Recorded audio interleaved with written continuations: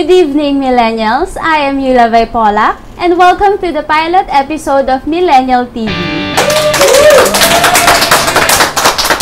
This show is all about our times, interests, our dreams, and where we are headed to as millennials. Pero bago ang lahat, let me introduce you the other hosts with me for the show, my friends Joaqui Mendoza, Zarah Lim, and Chris Abaya. Thank you so much, Euluvye, and sa lahat ng mga televiewers natin na nanonood dyan sa GNN. I remember pa, and I'm sure lahat naman tayo dito naabutan natin yung lumang MTV. But with the four of us here, I feel like this is a very, very special group and we have a chance to rewrite yung meaning ng MTV for this newer generation. Mas malawak yung mga topics na pwede natin pag-usapan dito. Siyempre may music pa rin, pero pag Millennial TV, I feel like there's a lot of things that we can dive into and I'm really excited to get into it with the three of you guys. And Zarah, welcome! How are you today? Hi, I'm good. Tell everybody Thank who you you. are. Hi guys! Magandang gabi po sa inyong lahat at lalo na sa mga millennials. We hope you will enjoy our show as we feature all our interests. And as Euluvye mentioned nga, where we're headed to which I think is very important that we take this journey together. Alam niyo naman, masaya ako dahil I'm with my friends here, Euluvye, of course, she's my batchmate. And of course, Joaqui, and last but not the least, Chris Abaya. Hello sa mga viewers. And thank you, Joaqui. Thank you, Sarah. At thank you, Euluvye. Of course, thank you din sa GNN Network saka sa production team. Siyempre, binigyan tayo ng opportunity, di ba? Gandang opportunity ito para sa atin. Saka I'm sure na habang tumatagal, mas magiging maganda pa yung segment na to, yung chemistry namin lahat. So, samahan niyo po sana kaming mga televiewers habang tumatagal na para yung ang tawag dito, mga I'm sure kami na bibigyan namin kayo ng mga magagandang topic at may enjoy niyan every Sunday. Yeah. Let me also say my thank yous as well. First, of course, gaya nga ng sinabi ni Chris, to GNN and its production staff. Siguro rin, ikwento naman natin kung paano tayo napunta dito. Kasi I've never thought na sasama ako dito sa stellar cast na to. This is such a great opportunity, of course. Lalo na kasama ko kayo with my good friends. Very swerte na rin ako siguro kasi kilala ko ang ating executive producer, which is si Tito Butch. Kasama niya before ang aking tito na si Tito Arnold Castillo, campaigning before for councilor in Parañaque. Tinawagan ako out of the blue ni Tito Butch. He asked me if I wanted to join GNN's latest talk show for the millennials. At first, na-shock ako, but I immediately said yes. Kasi I guess siguro it's a big opportunity and a chance for me to speak for my generation who are now going through a lot in this time of pandemic. I want to spread happiness and positivity to the world, and I hope through this show, lahat tayong mga televiewers, lalo na tayong mga millennials, we could know each other in a better light, and that light spreads across and contributes to our generation's being as well. Ako personally, meron akong mga nag-guestan din na mga podcast sa iba't ibang mga subculture, sa iba't ibang mga community. Pero I think first time ko din na magawa ulit to nang may kasama ako dito. So thank you very much GNN para sa opportunity. Si Tito Butch, quite literally, tito ko talaga. Pinsan siya ng mami ko and they go way back yung Serrano clan. Medyo malaking clan yan. Si Tito Butch actually, ang alam ko dapat siya yung fourth co-host nyo. Pero hindi siya umabot ng age bracket noon. Mukha siya millennial pero yung age, siguro naman pa siya ng mga 2 years, 3 years lang. Tito, laking pasasalamat ko sa opportunity na binigay mo sa aming apat, and I'm pretty sure we are going to have a lot of fun when we talk about so many topics, lalo na yung mga relevant nga sa age bracket natin. Well, wow, good luck to us, of course, because I know it's hard to speak to our generation, lalo na we're going through simultaneously our life and, you know, experiencing high and lows together. So I accepted this hosting gig. Like you guys here, I believe that it's important to try new things. And actually, this is out of my comfort zone because I never tried hosting before. And luckily, you recommended me to Tito Butch. And yun nga, he mentioned na he picked you guys. Parang ako yung nahuli na napili. And yeah. So for that, thank you, Euluvye. And yun, I hope to spread confidence because I remembered sa last guesting with Dr. Jonah Seneca show's Wellness 101. We talked about millennials then and Gen Zs. I remember Tito Butch told me that after the show that I can be deep when I want to. So that really made my confidence up. That's why I want to reach out to this generation to give them the confidence at least and give them some lessons. Yeah. So, nice. So yeah, Chris? Ako naman, actually hindi talaga ako related kay Kuya Butch. Hindi kami magkakilala. Yung significant other niya, yung kakilala ko, parang more than decade ko nakakilala yun. Parang grade 3 pa lang ako. Sa katabi ko lang siya ng room. Doon ko lang siya naalala. Tapos parang this year lang, naalala ko yung pangalan ng babae, yung full name niya, natatandaan ko. So sinedge ko sa Facebook, sabi ko, sino ba tong ano na to? Parang naaalala ko to Tapos yun nga, nagkausap kami, nagkakwento kami. Tapos out of nowhere, tinawagan ako. Ayun, kinontak ako, sabi, pwede ka bang maging host? Sabi ko, nako, parang ano yan, may malaking adjustment yan para sa akin kasi hindi ako nagsasalita, hindi ako kumitibo. Sobrang tahimik ko, sabi ko. So ayun, sabi ko, sige, try ko, baka sakaling, baka kaya naman. So yun, ayan, dito tayo ngayon. Alright. Very na-touch naman ako sa mga sinabi nyo. Thank you rin sa inyo dahil magkakasama tayo ngayon. Bago lahat, Joaqui, Chris, and Zarah, may mga questions lang ako sa inyo. Through this pandemic, ano-ano ang naiba sa buhay ninyo ngayon at paano tayo makaka-cope up sa mga ka-generation natin? Wait, para na akong broadcaster. Paano, or what advice would you give in our generation ngayong pandemic? Zarah muna. Advice?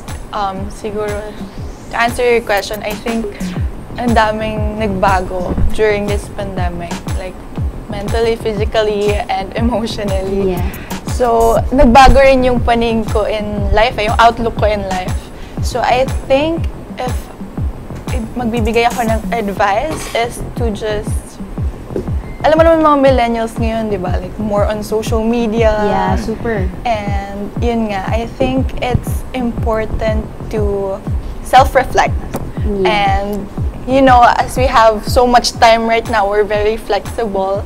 I think it's important to take it slow and yun nga, your worth is not based on our productivity. So it's okay to just, you know, kahit may nakikita ka sa social media, everyone is just moving on with their lives, di ba? Like, totoo. wala nang mga mask yung ibang countries. So I think it's, yeah, our time will come soon. So it's okay to feel that way. Okay. Joaqui? Hindi, alam mo, yung mask na yan, to be honest, naliligtas tayo niyan. Yeah. Kasi the good and bad thing about the way the countries handled yung pandemic situation, parang never naman tayo nag-zero, di ba?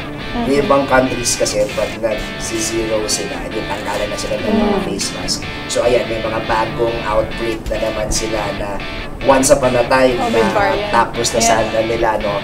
Tayo at least parang never naman tayong, I guess, pinagbigyan na tanggalin yung mga face masks natin. Facial. Oo, di ba? Facial. Oo. That being said, yes, this pandemic indeed has brought about a lot of changes.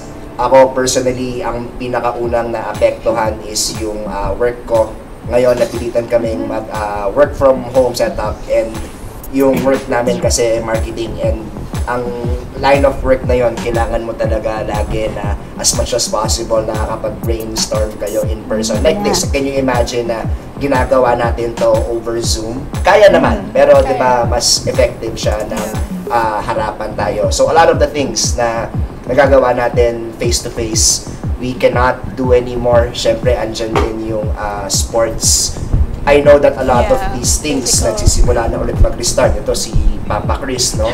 Kita mo naman, mukhang alaga ng pandemic eh. Yung mga biceps niya, labas dun sa ano. But seriously, unfortunately, especially for someone like me na into combat sports, up to now, bawal pa rin kami. So, oo, napilitan kaming mag-train or mag-set up ng, you were there nung nag-date tayo for the first time, and we really just had to do everything from the house, which is, I guess, both a good thing and a bad thing, kasi of course, while we miss all of our friends, all of our relatives, and all of the things we used to do, at the same time, I feel like the pandemic, and I cannot speak naman for everybody kasi iba-iba naman tayo ng pinagdaanan. But ako personally, it's let me grow and it's let me become more resourceful in terms of the things na akala ko hindi pwedeng gawin dati. Ngayon medyo mas may time akong gawin. Yeah. How about Chris? Ako rin super affected ako ng pandemic. Kasi nung sumakay ako ng barko, first time ko yun. So, ayun, parang nahahasa pa lang ako eh. Ilang months pa lang. Eh, hindi naman talaga ako kumakanta. Eh, yung show kasi namin, twice a week. So, medyo nahahasa na ako. Tapos nung biglang nagkaroon ng pandemic, yun, parang nakakalungkot lang. Alam niyo yung moving, Titanic? Di ba? Palungkot na siya, medyo nakakalungkot. Parang ganun yung feeling nun eh.